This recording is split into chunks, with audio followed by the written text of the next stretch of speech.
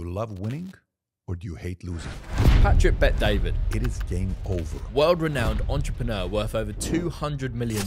I want to manage expectations, and I want to be able to look at my wife and know you're looking at me back, that I'm the man. When you study generals or great military leaders or great founders, CEOs, everything's about sequencing. So what is my next 5, 10, 15 moves? What makes you think you get to impose your standards on me? Who are you? Do you know that's a form of thinking you're God?